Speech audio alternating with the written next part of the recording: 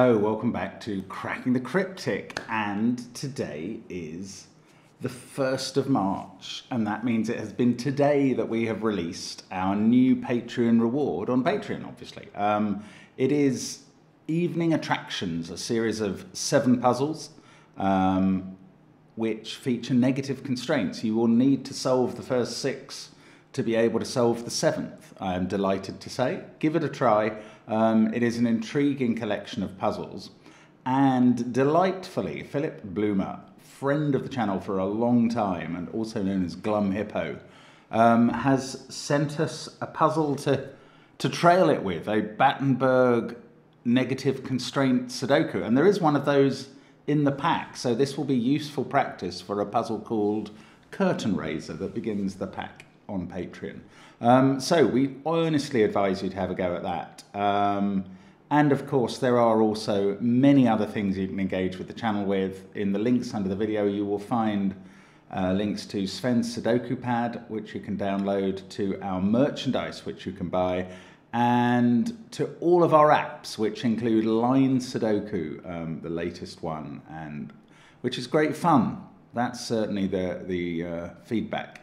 Now, there are a few things that might well go wrong and probably will go wrong a bit during today's video, and that's even apart from the solving. So, first of all, the drama. Overnight, there was a huge house fire very near me, and there are still fire engines outside. There may be beeping. There is quite a lot of smoke that has even got into my flat, so there may be coughing. And it's not impossible that we'll be asked to do something at some point. It was really quite shocking. Nobody died, I'm delighted to say, and given what I saw at 2:30 in the morning, that's a big relief. So that's the drama. The tedium is that my phone will go off at some point and I will just have to press a button or two to deal with it. I know that's going to happen. I apologize to you in advance, but I kind of have to record this video now, so let's hope nothing else goes wrong with the solve. I mean, in addition to those things, there are also obviously going to be problems in solving the puzzle, because there always are. But having said all the caveats, I am now going to, what did my wife describe me as recently? Somebody who, for whom every silver lining has a cloud. The joy is that we will be tackling World Tuning Fork. Now, the title, I have now forgotten what that was in the original German. Welt einer Stimmgabel, something like that. And I don't know what on earth that means, World Tuning Fork. I do know that if you, in some places, if you hold a tuning fork to the earth, you get some base level oscillation, don't you? That the earth is always humming at. Maybe that's what it's about. I don't know. I mean, obviously, there are 3 shapes in the grid which look a bit like tuning forks. I think that's what's in Philip's mind. But I don't quite know if this title is a quote from German literature, about which I know nothing more than that the character Fistemafel appears somewhere in it. I don't know. Anyway, let's do the rules. Normal Sudoku rules apply. So 1 to 9 will go in every row, every column, and every 3x3 box. Now, there is a Battenberg rule. So whenever a 2x2 area consists of 2 odd and 2 even digits in a checkerboard pattern, a little checkerboard symbol is marked in the center. So this one might be 2 odds in those positions and 2 evens in those positions, or it might be the other way round, but it must be one or the other. Now, notice that word wherever, because that means that when, for instance, in this area, there is no 2x2 symbol, then that checkerboard pattern of odds and evens does not apply there. So that is the negative constraint we're dealing with. Now, we also have zipper lines. There's no negative constraints surrounding them, but digits in cells an equal number of steps from the midpoint of a lavender line must sum to the digit on the midpoint, marked by a dot. So those 2 cells, which are each 1 away from this cell, add up to the number in this cell. And those 2, those 2 add up to the same number, and those 2, etc. Yeah, we've dealt with zipper lines before, but only in the last few months because they're quite new. And this is Philip's take on a negative constraint puzzle. Give it a try on the first link under the video. I have no idea how difficult it's going to be. You can maybe judge from the video length, although it's not always a guide. I am going to start now. Let's get cracking. So let's start in the cluster. No, I mean, actually, I was going to start over here, and I probably will. I'm just going to have a quick look at the zippers first. I mean, I reckon that's a 9, because there's so many digits on its line. But actually, having said that, and having thought about it for a second or two more, that could be as little as a 5. Because in every box this line passes through, there's a maximum of 4 cells on the tuning fork, which could be a 1, 4 and a 2, 3 pair each time. Yeah, okay, that might be 9, but it might well not be 9. I don't know what we can learn about the tuning forks. Okay, I'm going back to the Battenbergs. I do like a bit of cake in the morning. So let's colour these. We shouldn't use purple because of the lavender lines. Let's make them orange and green. I shouldn't use orange because I will hope to colour one set of them orange for odd in the end. Let's use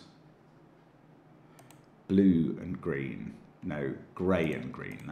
There we go. Finally made a choice. Grey and green. So, yes, there's a very nice point straight away on the negative constraint. And that requires me to consider this 2x2 box, which has no Battenberg symbol in the middle. And therefore, we don't have a checkerboard pattern here, despite the fact that we know that these two are what I might call a domino, one of each colour. There's a green cell and a grey cell, and I know that because of this Battenberg. However, it can't be green there and grey there, or we would have a Battenberg symbol here. So that's grey, that's green. Now we know how this one's working. And we've extended our coloured area to a 2x5 zone. And there, my lord, I leave you. No, look at this. This is very interesting. Right, those two are the same parity. Now, what do you know about adding two numbers of the same parity? You may say nothing, but you do know something. If you add two odds or two evens, what do you get? You always get an even number. So that cell is even. So if we can find the same relation for this set, that's also even. And these would probably be 8 and 6, and we'd have a real start. Well, in fact, this is 8 or 6 already, because oh no, that would apply if those were even. We don't know that. These could be odd. These could be 1 and 3. Okay, that's 4, 6, or 8. That is not as thrilling a pencil mark. Somehow I was looking at these and thinking they're even, but I don't know. There's really no way to tell yet. Right. I don't know how to extend these across. Now, we have also got this zipper where a green is adding to something to make a grey.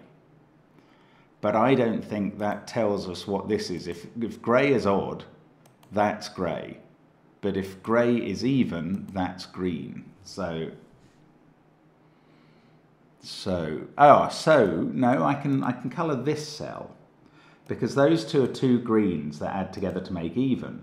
These two must be the same parity, again, to add together to make even. The absolute function that I'm going to be relying on is that even and odd makes odd, and two of the same parity always make even, and you can test that out for yourself. It's definitely true. Now, in this box, we've got 4 greys. If they're evens, both of these are odd. And then that tells us about, yeah, that would make this even. That would figure. If they're odd, though, then we've got one of each going on here. So if grey is odd, okay, I think I do learn something about one of them. What is it, though? Let me just figure this out again. If grey is even, these two are both odd. and they're both green. Both odd, both green. If grey is odd, then there's one of each here, and that's odd, and this would have to be odd. So this would be grey, but again, this would be green. So this is always green. And now we've got 4 of each. And that tells me, is that right? I need to check that logic again, because I think I've just uncovered the whole parity of these cells, if that's right. So I'm going to do that again. If grey is even, we've got all 4 evens in box 6. There are only 4, obviously, 2, 4, 6, 8 in each box. Then both of these would be green in that circumstance. However, the other circumstance involves grey being odd. In that case, there's going to be 1 each of green and grey here, but that is now odd and that even, and that is required to be odd. And in that circumstance, this is green again. So this is always green. Now, if we look at box 6, we've got 4 greens and 4 greys. Now I'm going to change tack. I think that honestly is smoke particles getting into my throat, which is terrifying in a way. Anyway, sorry, I'm changing tack and thinking that we've got 4 greys and 4 greens in this box. The 9th cell must be odd because it's the 5th one of its colour, whichever colour it is. And now that is odd. Does that... Oh, I thought that was going to tell us the parity here. It doesn't. Oh, I could have worked out that was odd from these being different, could I? If that was odd and that was even, that has to be odd. If that's even and that's odd, that has to be odd. Oh, bother. Oh, I thought we'd cracked the whole parity thing, and I absolutely haven't. I still don't know whether grey or green is odd. How odd of God to do that to me. Okay, I'm going to have to go somewhere else. Right, I'm going to have to go to these 2, which overlap. I'm going to have to use different colours now. So I'm coming down to yellow and red. And I'm now getting a bit scared that at some point I'm going to have to try a 7th and 8th colour. Okay, I'm hoping to join yellow and red at least up to green and grey, if not up to blue and orange at some point. Anyway, these patterns are militated by these given Battenbergs. Ah, and there is no given Battenberg here, so that can't be yellow. And there is no given Battenberg here, so that can't be yellow. So now we've got a 3 by 3 square of beautiful colour. Now, can I do this same trick? If they're different, just like those 2, that makes this odd. I think that's what I should have been able to work out down here. And I'm nothing if not a slow learner, so let's see if I did learn that. If that's even and that's odd, this has to be odd. If that's odd and that's even, this has to be odd. Yes, so that's odd. And now we can Battenberg this top cell. Oh, I was told people didn't like the light blue because some colourblind people can't see it at all, which is a shame. So we'll go dark blue. I can afford to do that. If I do need a 7th and 8th colour, I'm going dark green and light blue, but let's hope I don't. I haven't used purple. Oh yeah, that's because of the lavender. Okay, anyway, we've got something going in the corner. Now, let's look at the zippers. Right. Here we have 2 reds on the same arm of the tuning fork. Now that means these 2 cells must be the same colour, red or yellow. Because this is either odd, in which case these are different each time, or this is even, in which case these are the same. Now, if that was even, these would all be red, and we'd have all 5 reds done here, and everything else in the box would be yellow and even. If that's odd, these are yellow, but then I don't know what parity yellow and red are. Well, I mean, oh, that's going to carry on here, isn't it? Ah, okay, so if they're yellow, that's red. This one is red on the Battenberg. So if that's odd, these are yellow, that's red, and then we've got to complete the same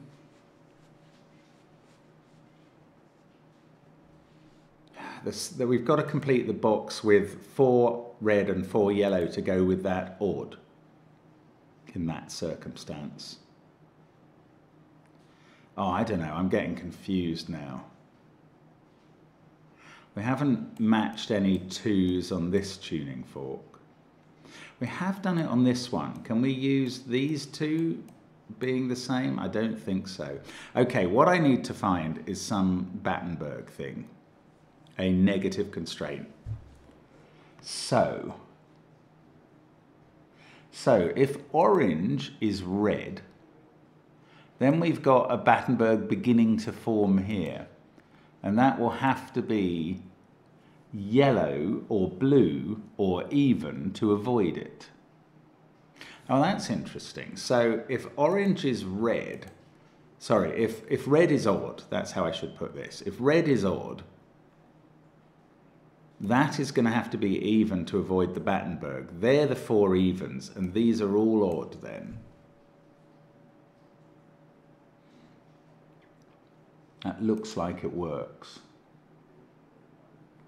Okay, so that's one possible arrangement. The other is that yellow is odd, in which case this is a domino of red and yellow because that's odd. And this must be odd in that case. So it's always the same as yellow. If yellow's even, that's even. If yellow's odd, that's odd. So that cell is yellow. I mean, that's not a blinding finding, is it? Well, I don't know. Or is it? We've got 2 yellow and 2 red there, a green and a grey there. That's 3 of each, odd and even. So these remaining 3 are 2 odds and an even.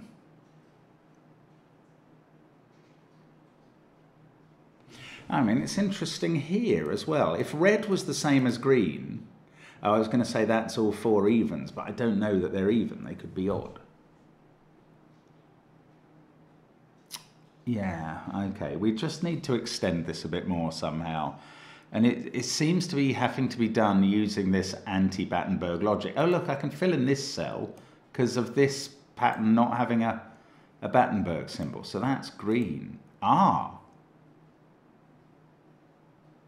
No, I don't know what.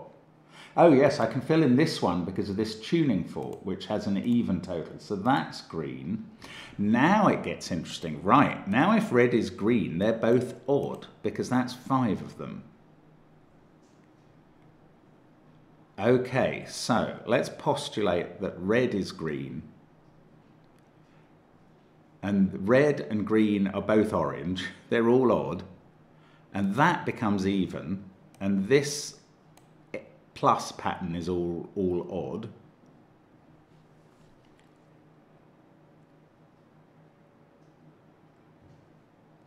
Oh, and that's, I don't know, that's even.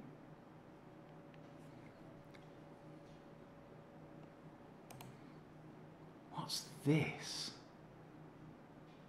These 2 are the same because they're opposite greens on the tuning fork. They're either both grey or both green. I don't know. I mean, it's possible that red is the same as green, but it's a little unlikely at the moment. I don't see what the problem with having a plus of odd there was.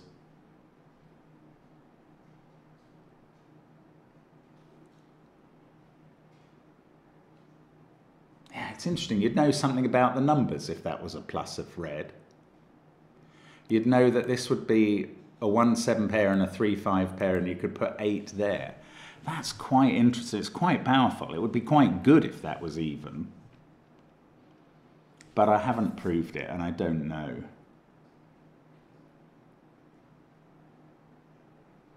Well, okay, let's say green was not red, but was yellow. Yeah, then I just don't even know whether it's even or odd. That's less interesting. So up here, I've got 2 odd and 2 even. We know about that. Then those are both yellow. Could these be both red? Yes. In fact, if yellow is blue, they are both red. If yellow is orange, this is a domino. And that could go either way around. Except it can't go either way around because there's no Blattenberg symbol here. So if this is a domino, that's blue and that's orange. And if it's a pair of the same, they're both orange. Is that right? Have I exhausted all the possibilities here? I think I have. So let me just figure that one out again. If yellow is even, these are all odd. If yellow is odd, then because that's odd, this is a domino, and we would know from the Battenberg that it's blue on top of orange. So this is always orange. Wow, I mean, that took me ages.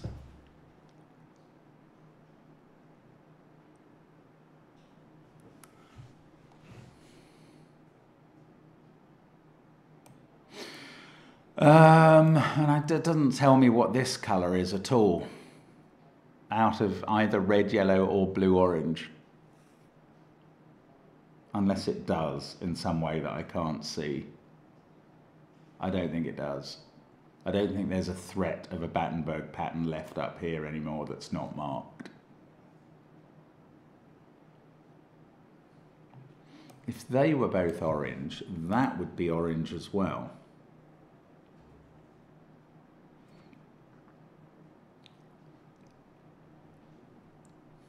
If they were both blue,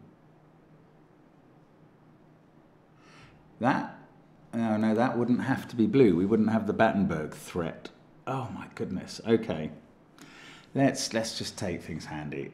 Let's go back somewhere where we can find something out that'll be useful. So this is a pair. And this is a pair.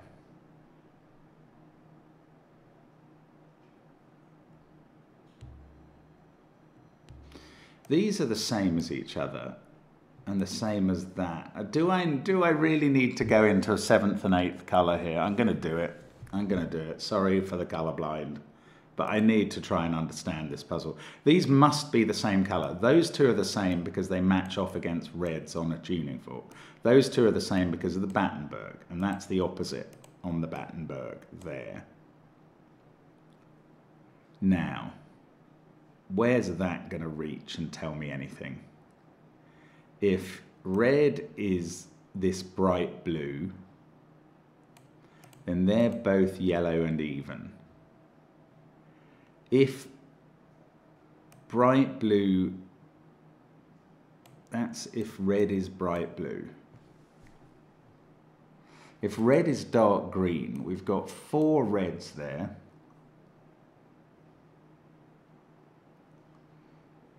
And then this is odd and is the 5th red.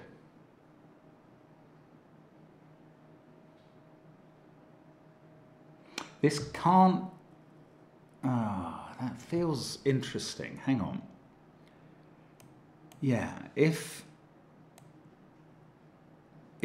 dark green is red, those 4 are all red. But these are different, so you're adding different parities to get odd. So that's the 5th red. So this is always even. And this is even if these are red, because all the reds are odd, and that's even. So that cell is dark blue, actually even. And then in this row, we've got an even odd pair there, an even odd pair there, an even odd pair there. That's using up all 4 evens together with that one we found. So this is orange and odd. And is that going to help at all? No. Well, not necessarily, no. There's no... This is very confusing now. There's no Battenberg symbol here. So if orange was the same as red, then it would have to be the same as dark green to avoid that being a double yellow Battenberg. And if orange is the same as red, we know that that is odd as well. Yes, that all works. If orange is the same as green, then we don't have a Battenberg threat.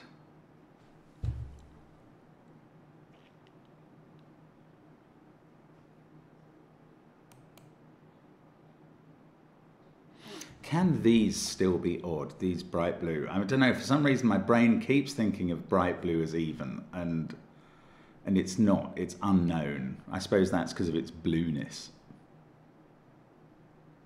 And I did make it bright blue up there at one point, but this could be odd. Let's think about that. If these are odd, it doesn't even tell us what red is. Oh, yes it does, because of the Battenberg threat here. Right. If bright blue are odd, red is odd. And if green is odd,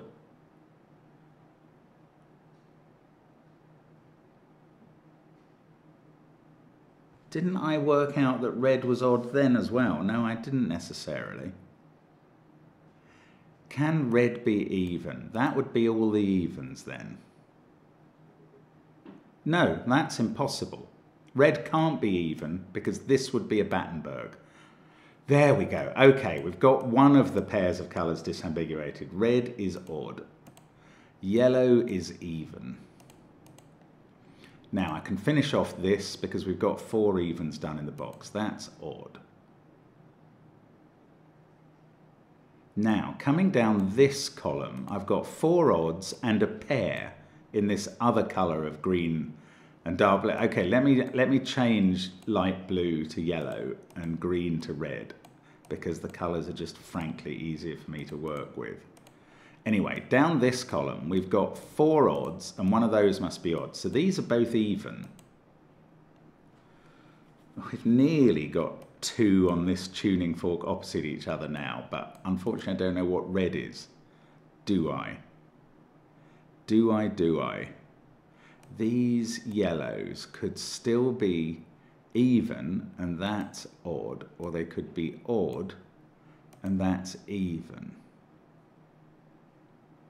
I think this one is always red. If yellow is odd, that's red because all 5 odds are gone. If yellow is even, all 4 evens are gone in the box, and that's different. So that's red now. So, I don't know, that these reds and yellows are just mixing in with the oranges and blues without quite telling me what they're doing. So this is a domino in this column because we've got 3 oranges and 2 blues, and that must be one of each. So this is one of each. Oh, down here we've got red plus blue equals whatever this is. So here red plus blue must equal it as well. Unfortunately, I don't know whether red is the same as blue, but I do know that that's blue. Similarly, if that's blue, that's red. This is weird. Then I can colour this Battenberg in red and yellow. This is very strange. I hope you're following what I'm doing, and if you're not, I'm very sorry. Now, what has that taught us about this? Probably nothing. We've got 2 yellows and 2 reds. 1 green and grey, that's fine. That adds up with 2 odds and 1 even. In this row, we've got yellow, red, that's 2 pairs of odd even. There's another pair of odd even, and there's a 4th even. So these 2 cells are odd.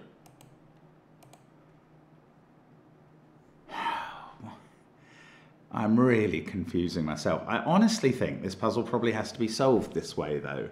Or I mean, there may be some brilliant spot that I should be able to do right at the moment. Yes, here it is, got it.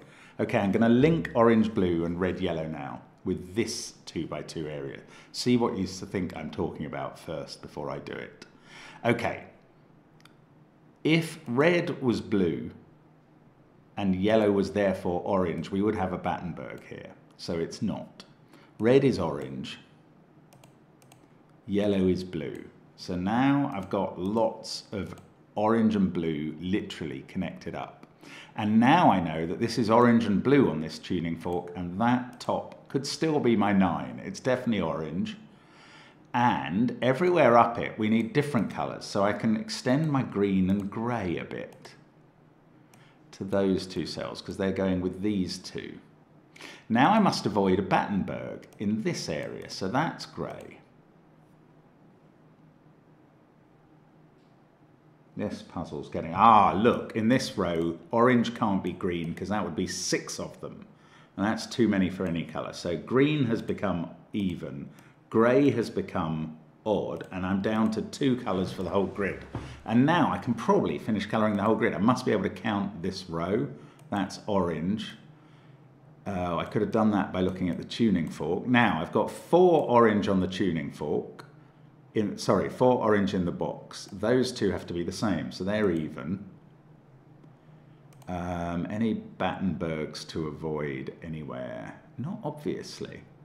That's 1 of each by count, so that's 1 of each.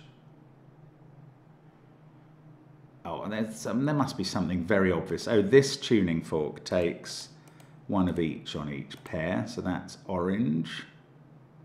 Now in this column I can count 4 blues, so that's orange.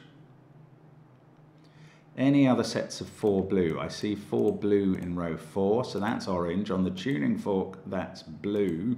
In the box, that's orange. These are different from each other. I'm looking for 4 blues again, or 5 oranges anywhere. I will take either 4 blues in column 1. So those two are orange. On the tuning fork, this has to be blue, and this, to count the box, has to be orange. Got a P pentomino of orange. Oh, and a W there, and a U there. Nobody cares about the pentominos at the moment. Right. This is going well. I haven't had to use the negative constraint for a little while.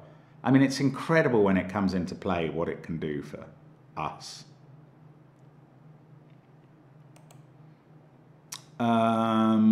Right, this cell on the zipper is even, adding to something to give odd, and the thing it adds to is odd.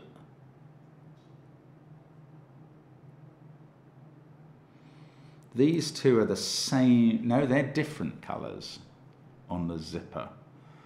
And they're going to be the last of their type in column 9. This is annoying. These two are going to be different from each other. Again, they're adding to an odd total.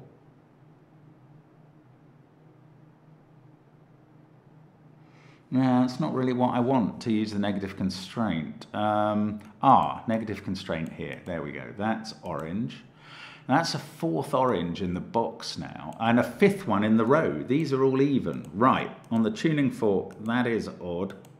In the box, this is odd.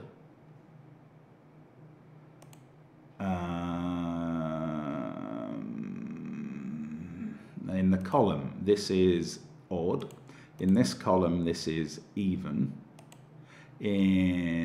That's a pair, one of each. That's 1 of each. That's 1 of each. So this must be 1 of each. Oh, that's 1 of each. Now, there's no Battenberg here. So blue must be on top of blue, orange on top of orange. We can make this blue on the tuning fork. This is orange in the box. Now we can finish off the colouring with blue, orange, blue. And there we go. I feel like that's a victory. All I've done is coloured the grid. I haven't got a number into this puzzle after half an hour. Now, these are even, and that's even. So that is now 8 or 6, and there's a 2 on this pair. It's either 2, 4 adds up to 6, or 2, 6 adds up to 8. I wanted to say the same's true here, but that could be a pair of 4s. So I'm not risking that. I mean, we are selecting from 2, 4, or 6. And here, there must be a 2 in that group. Again, like here. Well, that hasn't really got a lot done. These odd ones are much harder to figure things out. That is either a 1-7 or a 3-5 pair.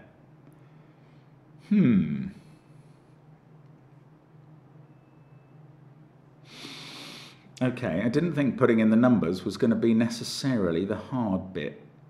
Maybe I need to think about where 9s can be, because, okay, let's start with that. 9s can never be on zipper lines because they've got to add with something else.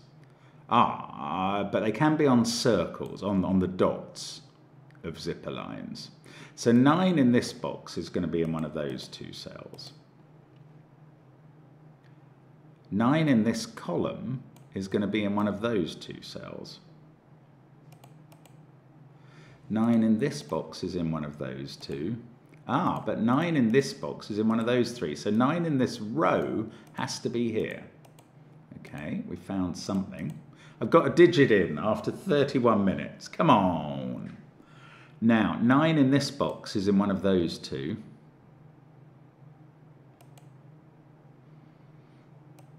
9 in this box is in one of these 4. 9 in this box is in one of those 3.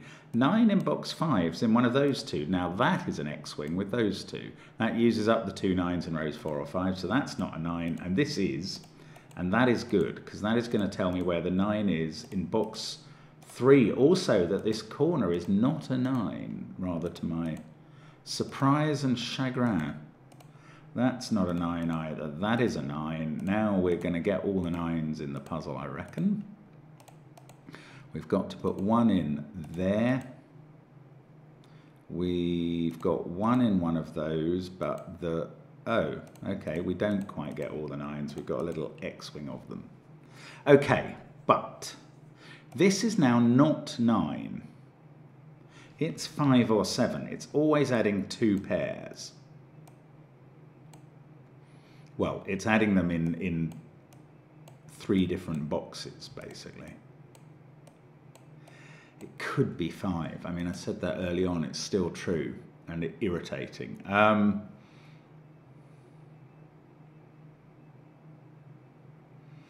Do I think about 8s? I don't know, because 8s, well, that can't be 8. One of these two is 8. This can't be 8 because it's on a 5 or 7 zipper. So that is 8 in box 6. Now 8's in one of those two cells. If either of those are 8, then they're opposite of 1. This can't be 8 on this zipper again.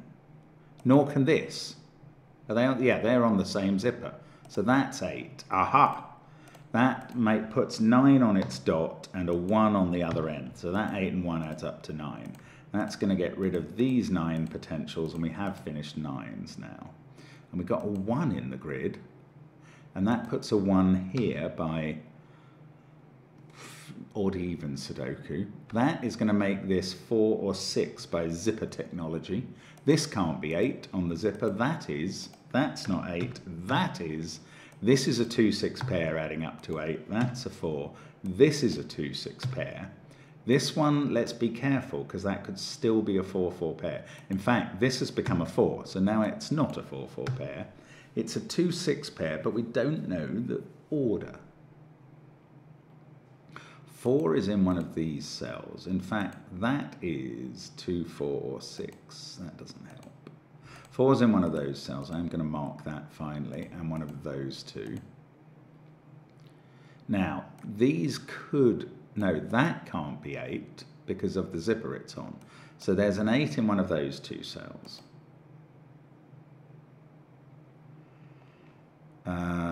This can't be 8.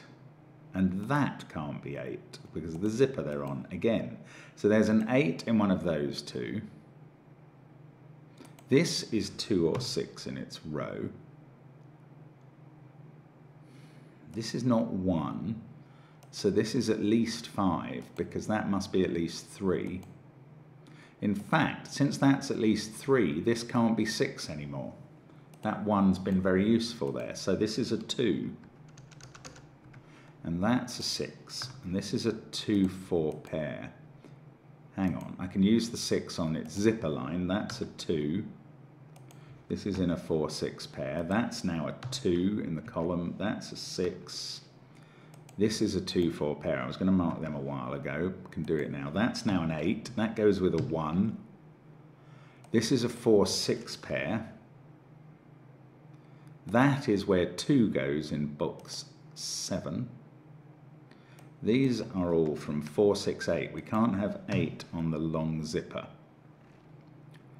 Now I'm going to start marking up candidates soon, but let's see if I can keep doing even Sudoku first. That's an 8. That's not... Oh, that has to be 2 because of these two 2s. Right, that might enable me to finish off all of my evens. Or it might not. That's a 6-8 pair now. That's a 2-4 pair. Are these not resolved somehow? That's a 2-4 pair. So now I've got a 2-4 pair in the row, and that's not 4. That's not 2 because I've got a 2 in this row. 2 there, 4 there, 2 there.